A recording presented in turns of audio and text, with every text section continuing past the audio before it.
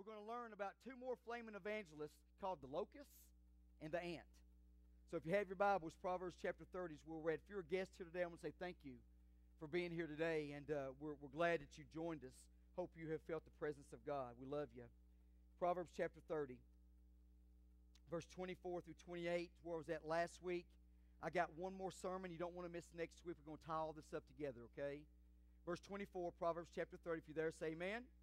If not, it's on the big Bible, all right? It says, there be four things, I'm reading now the King James, there be four things which are little upon the earth, but they are exceedingly wise.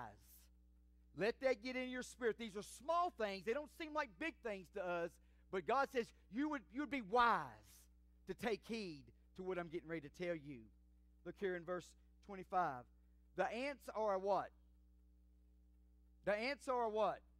A people. He didn't say an insect. He didn't say an animal. He said the ants are a people, not strong, yet they prepare their meat in the summer. Verse 26. The conies are about a feeble folk. You can tell this is King James, but I like it anyhow. Yet make their houses in where? The rock. Verse 27. The locusts, they have no king, yet they go forth, all of them by bands. By bands or together. Verse 28, the spider taketh hold with her hands and is in king's palaces. Father God, in Jesus' name, hide me behind the cross. Set my coattail on fire. May I speak from the cross to God today. May they not see me, but may they hear the voice of Jesus Christ. I love you and thank you for all things. In Jesus' name, all God's people said, amen. Amen. Number 3 point was the locust. The locusts equal unification. Now listen to me. This is one of the most important points I can make to you today, because this is really where the body of Christ is at today. The locust represents unification. See, the locust had figured out something that a lot of us need to figure out, to be honest with you. One translation says they travel in groups. Now listen to me. They travel in groups.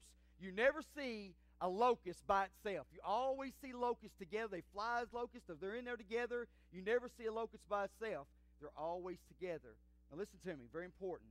You spell unity U-N-I-T. U-N-I-T. Y'all getting this? Unity. U-N-I-T-Y. U-N-I-T. When you say unity, what you're saying and what you're telling people is that I'm not ordinary because I'm tied to something special. I'm tied to the presence of Jesus Christ. That's why when you talk about somebody or you say something that you should not say about them, me and God, you and I tie, God. We're together. I am tied. I am linked. I am chained to the presence of Jesus Christ. Psalms 133, verse 1 through 3. I'm going to read this really quick, but write it down. Psalms 133, verses 1 through 3 says, behold, listen how powerful this is. How good and how pleasant is it for brethren to dwell together in unity. You and I tie. When we're tied together, we'll make a bigger difference. When you and I are getting along, we got things in common, we're on the same page, you and I, when we're tied, you and I tie. When we're tied together, it's better. It says this word, listen to me. It's like, Psalm 133, verse 2, it is like a precious ointment upon the head that ran down the beard of Aaron. And it says that when you are tied with somebody, you and I tie, when you're with somebody, it's like God taking oil and just pouring it over your head and going down your face and going down your body and getting on other people. He says, because when I'm in it and I'm for you, you are unstoppable. Listen to me, Elkhorn. Listen to me, guests. Whoever you're tied to will make the difference. Whoever you're tied to, watch this. This was so good. I am tied to God. God, you and I are tied. You and I tie. I am tied to Him. And even when I go the wrong direction, even when I do wrong in my life, listen to me, the rope gets tighter when I try to run. Listen to me. And you say, well, Brian, I don't believe like it. I'm just telling you, make a knot and try to pull against it.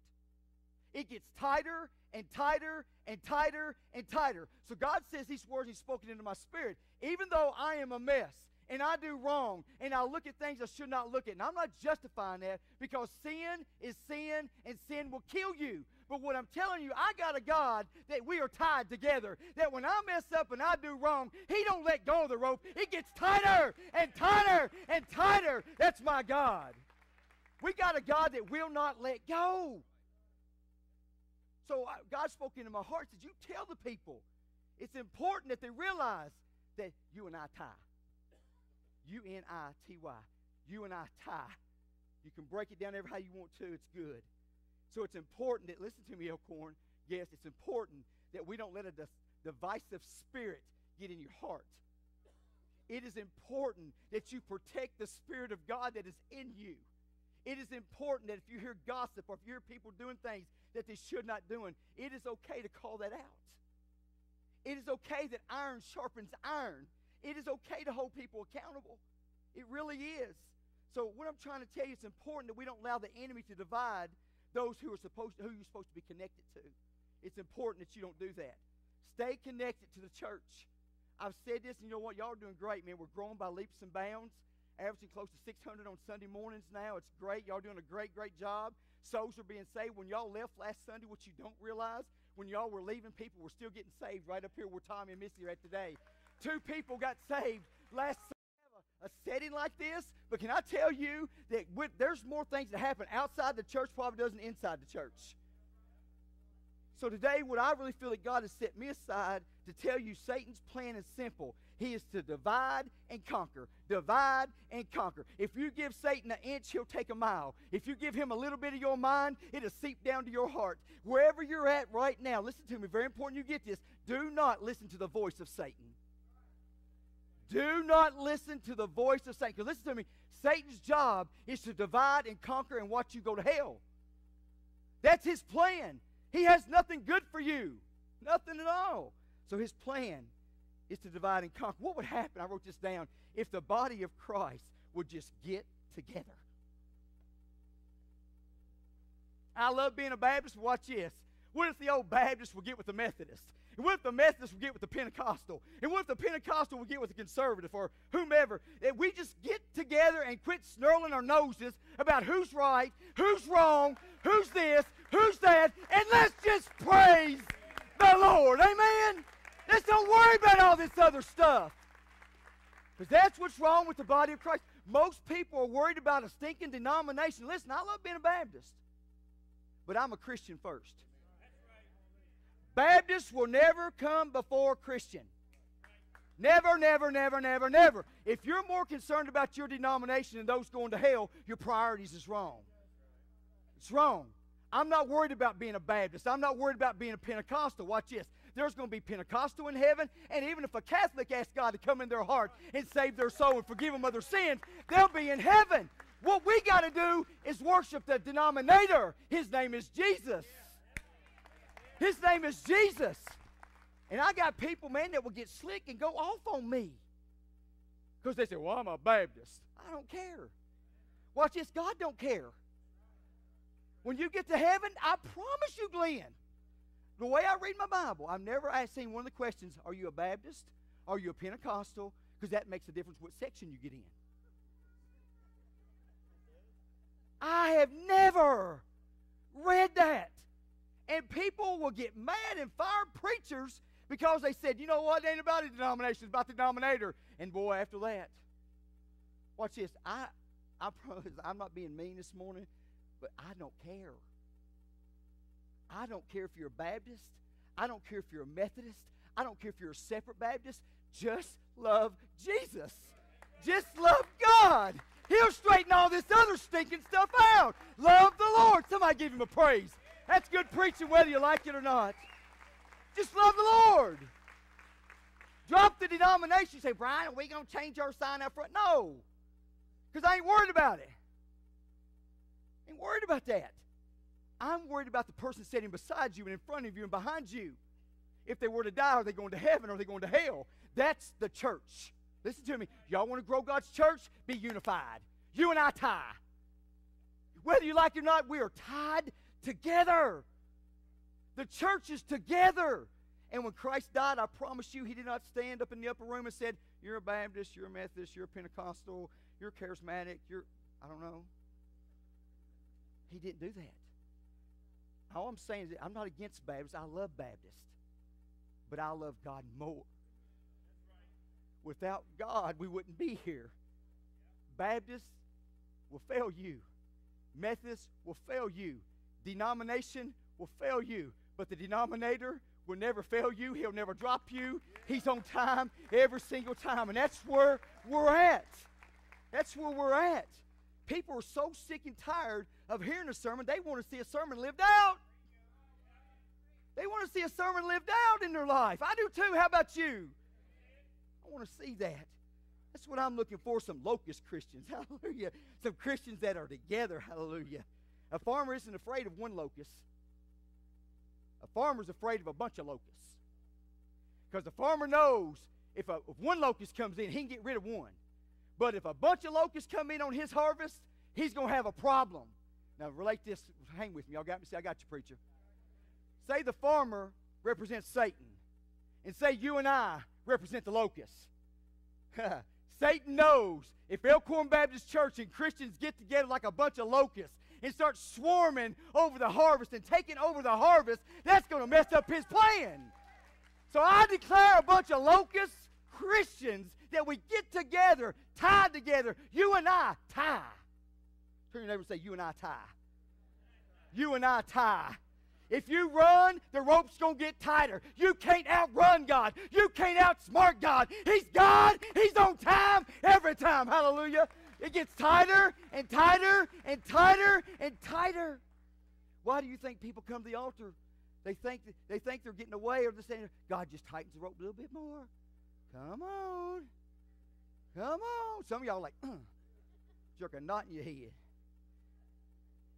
Acts chapter 2, what they had in common, there's churches that want to mark out the book of Acts. But let me give you a Greek study really quick. The book of Acts is the only book in the New Testament that does not end with amen. I'm telling you, the book of Acts continues on and on. You know why? Because we are the church. The church is not dead. It's alive because we serve a live God. Does that make sense? You can't mark out the book of Acts. But the reason why Acts chapter 2 worked is because they were in one place at a time. They were unified. They were together. And the next thing happened, the Spirit of God fell in that house. Look at this. Acts chapter 16, a few books over, a few chapters over. You got Paul and Silas. They were in prison together, chained together. But all of a sudden, Paul looked up and he said, let's sing a song. I know a lot of us, we'd be in jail, we're sitting there going, I ain't singing no song. I'm not going to sing no song. I don't deserve to be here. I won't be here. But the way Paul looked at it was an opportunity. Y'all getting me? It was an opportunity instead of a crisis. So what he done, he looked at Silas, he said, hey, let's sing a song together.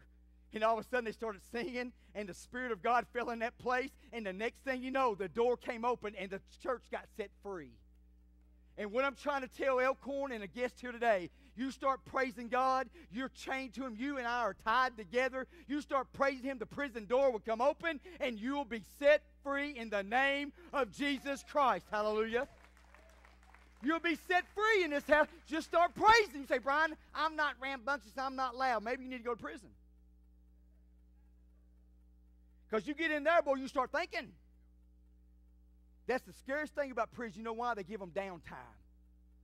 They make them sit in a little jail cell, and all of a sudden your mind starts messing with you. What are you doing? You deserve it.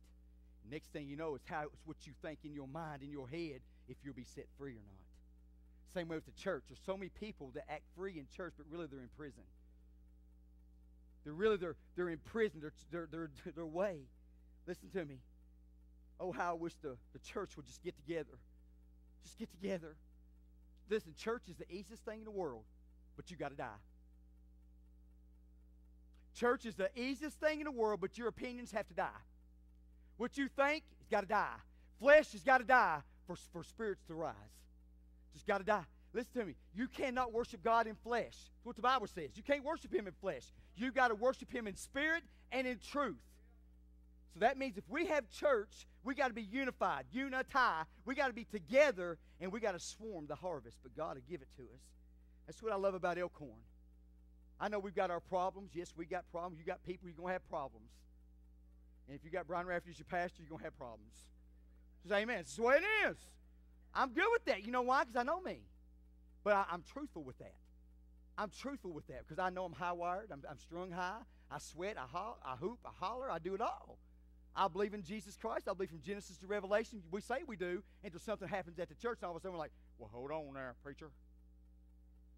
I've never read that. You're right.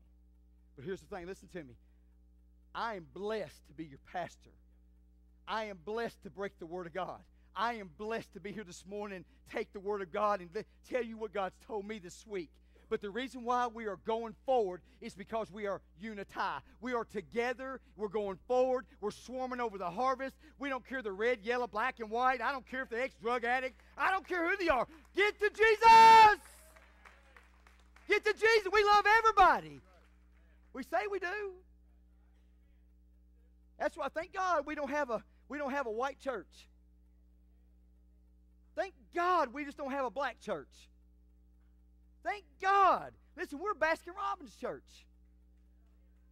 I told you guys this a long time ago, man. We got Vanilla Baptist.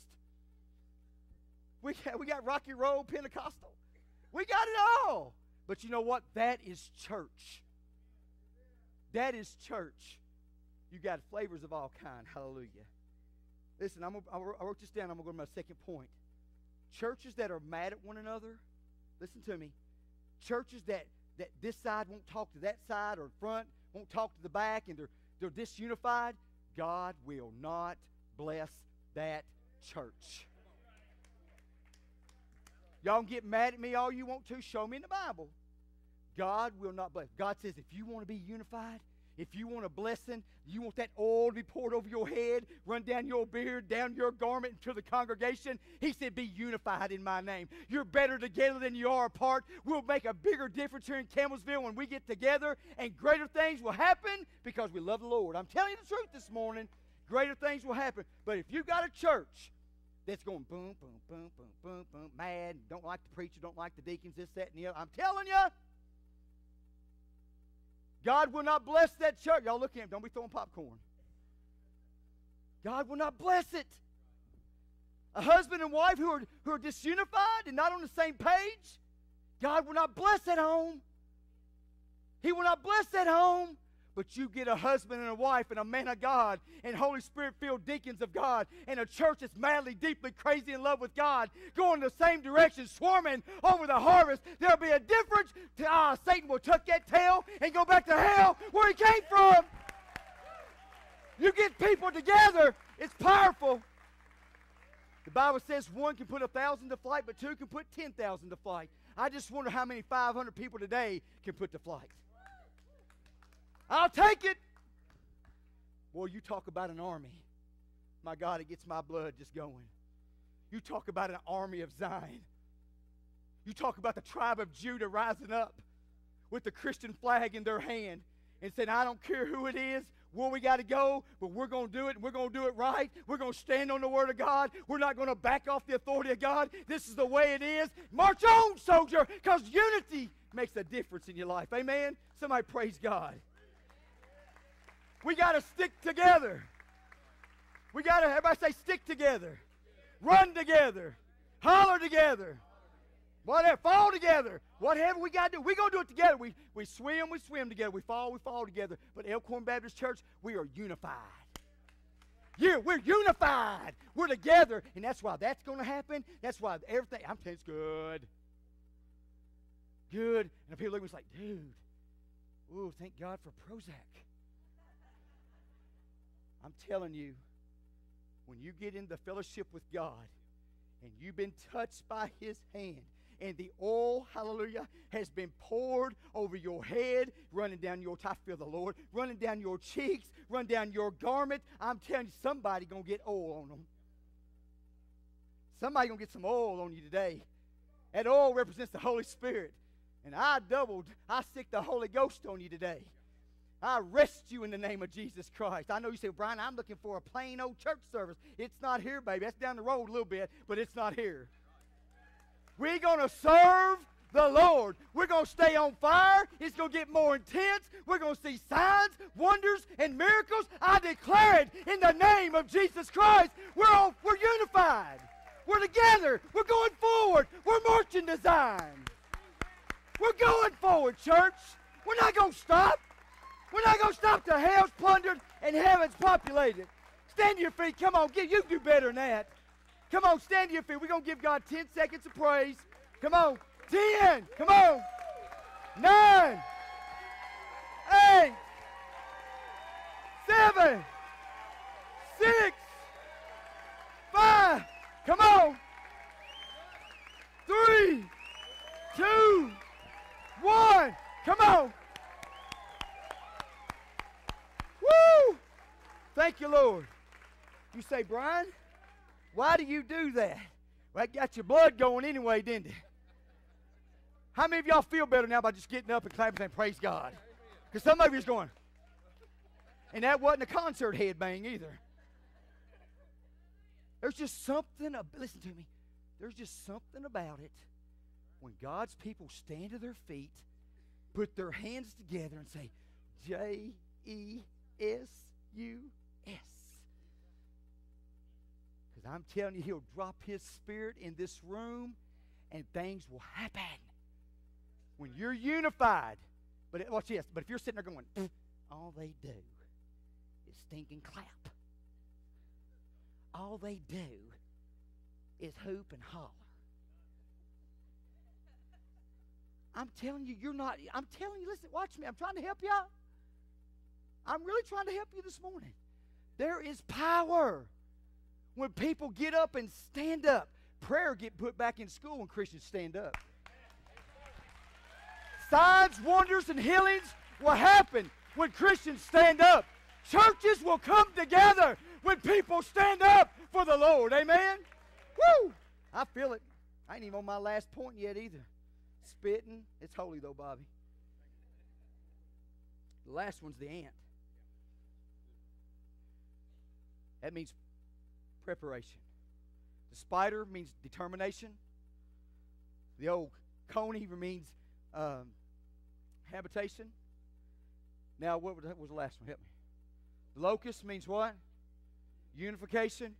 And the ant means preparation. Y'all got all the shuns, whatever? All right. The Bible says that the ant prepares his meat in the summer because he knows winter is coming. Listen to me. The Bible says the ant prepares his meat, people, in the summer because he knows winter is coming.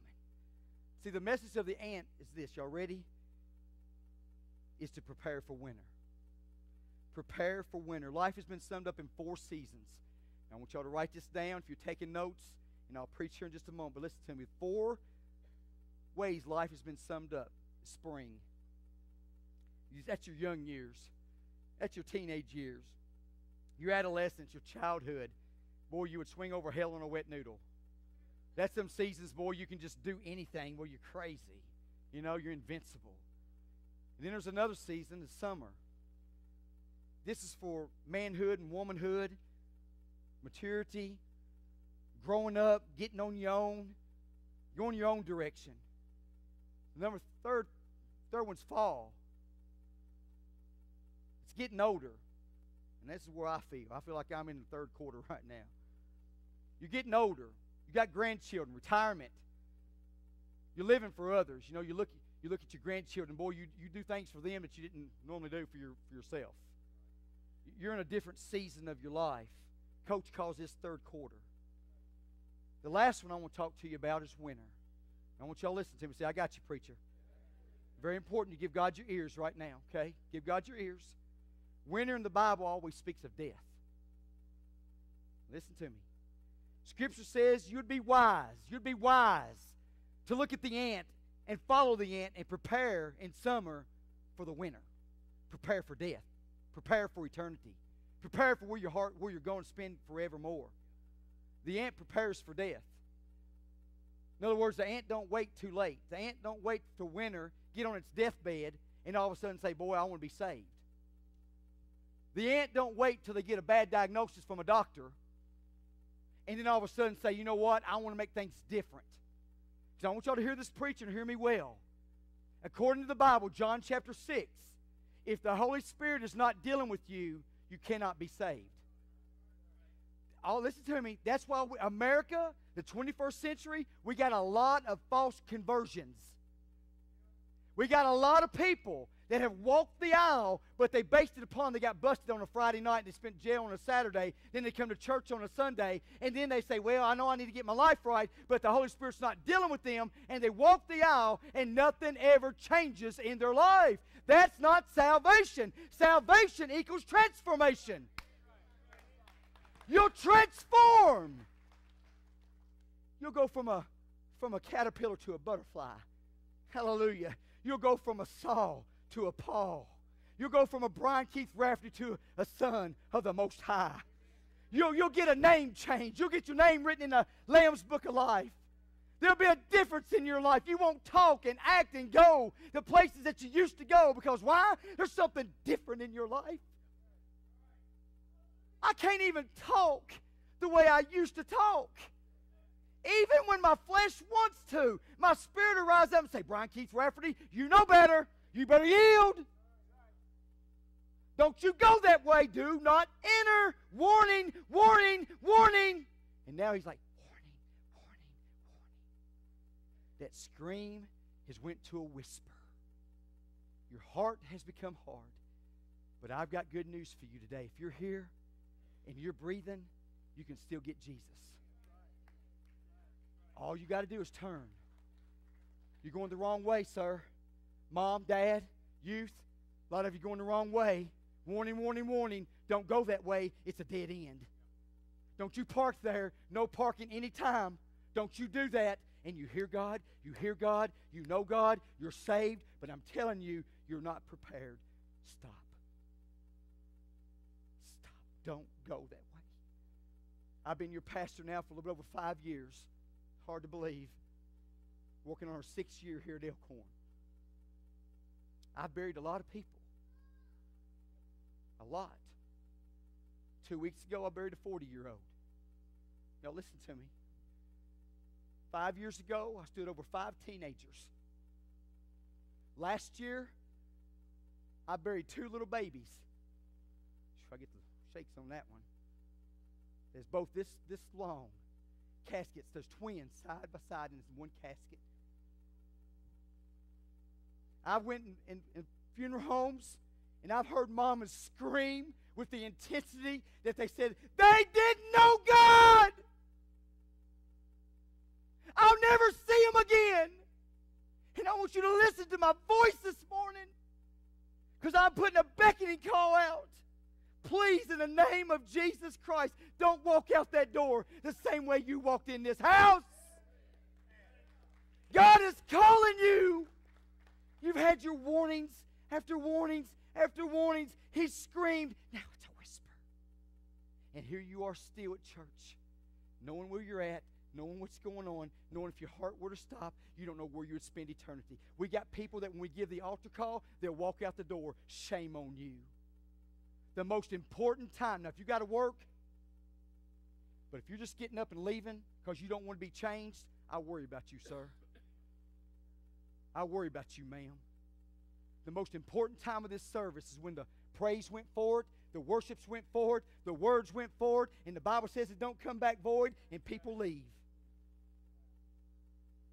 So what you're telling me and telling God, that you're okay, you got everything worked out, figured out, you've prepared your way to heaven. If you were to die, everything's good. You have no sin in your life. You don't need to be changed. You don't need to be transformed. Don't y'all tune me out when the preacher's preaching. It's the truth. It's the truth. I'm telling y'all, listen to me. He's a holy God. I fear the Lord. He's not a joke.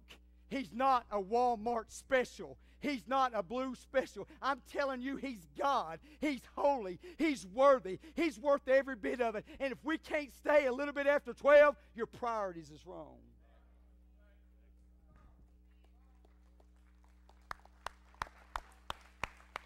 That's right. Only people get mad about this is the ones that's leaving, so they're leaving anyway, so. I'm telling you today, come before winter. I'm telling you today, come before winter. You say, Brian, I'm good right now. The sun's shining. I'm not sick. I got a good doctor's report last month.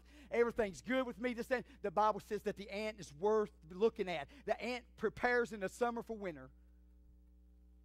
Let me ask you something. Are y'all rapture ready? If the rapture were to take place right now, Dana, right now with my wife, Dana Michelle Rafferty, will you be in heaven? praise God, my wife's born again. I've had people get mad. You ask them, do they know Jesus? Say, I got offended by that. You get offended by people asking you, do you know Jesus Christ is your Lord and Savior?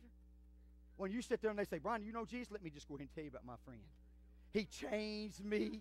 He saved me. I'm blood-bought. I'm under the blood of God. Do you got 2 hours? I can tell you more. Hallelujah. I'm happy when people ask me about Jesus. I want to tell somebody about my best friend. Hallelujah. I preached myself happy this morning. Come before winter. Praise team, you guys come before winter.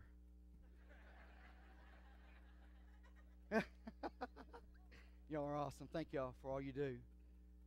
Come before winter. Say, Brian, everything's good. Let me tell you something. Me and Coach was talking a while ago about Paul Dameron. Man going down Highway 55. Now think about this. And a rock flew out from one of those mowing machines and hit him right here. Right here. Not here, here, here, here. Talked to his wife and she said, Brian, the way you can only look at that, it's his time to go. And can I tell you guys, the Bible says it's appointed unto man once to die. This old preacher, one day, you're going to stand up, you're going to look over in this casket, and it's going to be your pastor laying in that casket. But can I tell you something? Now, I'm not saying this because you're here and I'm a preacher, because I believe that many preachers will be in hell. I believe there'll be many people who thought they were saved won't be there. I'm telling you, the Holy Spirit's got to draw you, Johnny. He's got to draw you into that salvation. If your heart's sitting there going like this right now, that's probably the Holy Spirit on you right now. But I'm telling you, listen to me. One day, I'm going to die. One day, you're going to die. It's a fact. It's a fact. I had a woman, she was 98 years old. 98 years old. Went to the hospital division. She looked at me and said, Preacher, don't you pray that I live. I'm like, that blew my mind. Because I was going to say, Lord, Jesus, bless her with 10 more years and let her be fruitful and let her multiply. Not multiply, but anyway, let her be fruitful and just we have another Abraham and Sarah. We don't want that. But man, she looked at me and she said, Brian, don't you pray that I live. She said, I'm ready to go home. I'm ready to meet the Lord. I've worked hard in my life. And now I've got Jesus, and I'm not going to let go. The rope's getting tighter and tighter and tighter. My God, I got a mansion right now being built for me. It's not yours either. It's mine. Don't y'all be coming over and saying it's yours. It's my mansion. Streets of gold. You say, Brian, you believe it? If I didn't, I quit this morning. I resign because all of us will go to hell if it's a lie. I believe it. But I'm asking you, are you rapture ready? If that, right now, if the horn were to sound and it takes place, would there be clothes laying in your chair, or would you be looking around going, where'd everybody go? Husbands, let me ask you something. Are you saved? Are you born again? Are you leading your household? So I'm telling you, boy, I'm telling you, these last days, according to the Bible, Joel chapter 2 and Acts chapter 2, he said there's going to be an outpouring. There's going to be a move of God like never before, and I'm going to be a part of that generation. Oh, come, Holy Spirit. And I'm telling you today, are you rapture ready? Do you know that you know that you know that you know that you know that you know that you know that you double dog know that you're going to heaven? You say, Brian, well, I've said that prayer, but there's never been no change. Watch this. Y'all, let me help y'all out really quick. You ready? If no change, no God. I am so tired of people watering that stuff down. If you do not know Jesus Christ as your Lord and Savior, and there's never been a change, a transformation in your life, and you can go and do what you want to do and act the way you want to act, talk the way you want to talk, that's not God. It's not a real, that's a false conversion. Be careful. I'm preaching truth now. But if there's been a change in your life, you've changed dancing partners, hallelujah. You talk the way that you didn't used to, amen. You talk better. You feel something in you right now. That's a good sign. That's a good sign. Are you rapture ready? Church, y'all look at me. Are you rapture ready? Nick, if the horn were to sound, where are you going? How you know? Huh? Just asking. You say, Brian, you call people out. Yep, because y'all fall asleep too easy. Listen to me. Are you rapture ready? Do you know Jesus Christ is your Lord and Savior? I didn't ask, watch me. I didn't say get saved again. Because I believe when you get saved, He ties a knot. And even though you may go the wrong way, it gets tighter if you're truly born again. How many of y'all messed up? If your hand's not up, you messed up. Everybody's messed up in this house. We need a closer walk with God. So today, listen to me. Don't wait too long. I've stood over people, over caskets, and mamas screaming their hands off. Brian, he didn't know God. Can't do nothing. It's over. That. James said that life is like a vapor. You're here today and you're gone tomorrow. How many of you know it's true? I look in the mirror now and things that used to stand don't stand.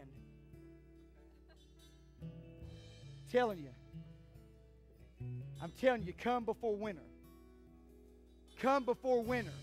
That little girl up there, the first thing I pray, Lord, save her, save her, save her, save her. So if you would, guys, y'all ready? Come before winter. Don't wait too long.